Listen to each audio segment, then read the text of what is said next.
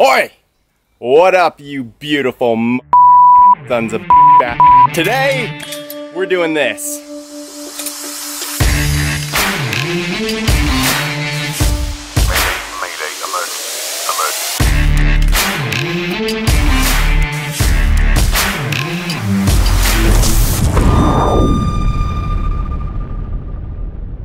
This, boys and girls, is why we roll our fenders, because we don't want that.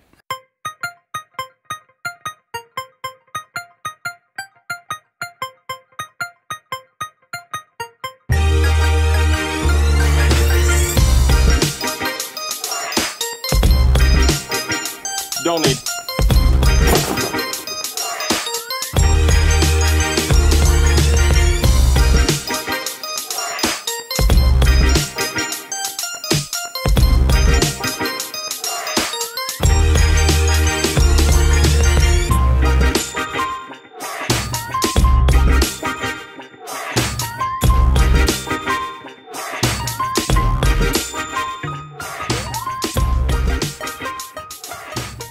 For those of you who don't know, the way this works is you've got a little rolly guy here that gets forced up into the side of the lip, and you keep adding more force and rolling this around to kind of just easily bend that up nice and neat like. You can adjust the angle of that with this, you can adjust the length of the arm with this, and you can adjust how much pressure with this. So that part basically moves the arm like that.